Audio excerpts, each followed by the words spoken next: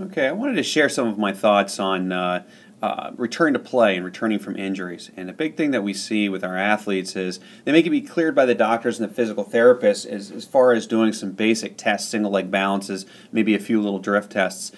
But we really want to challenge and tax their body in different ways to see if they can handle the forces and stresses their sports require.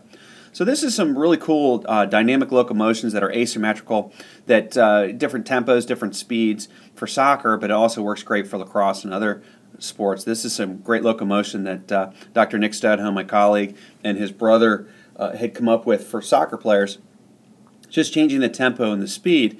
But what we thought we'd do is integrate also some different warding patterns for lacrosse. We work with a ton of lacrosse players here, so I want to share some of the warding patterns that Michelle Dalcour had come up with the Institute of Motion and kind of blend the two together. Lacrosse is a dynamic sport. I see a huge number of injuries, and so what I wanted to do is kind of integrate the quick feet and being able to keep the feet moving, but also you're engaged with your opponent. Your stick may be on them. You may actually be defending them, warding them, fending them off, which is engaging your body in different ways and puts different stress loads. I want you to take a look.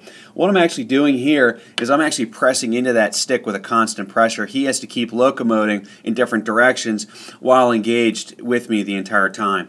Great reaction drill. Great to see how his body responds to it. And this is a return to play from an ACL. But again, it can work for many different sports. It's not so much the injury, it's how does this whole body work efficiently as a global unit.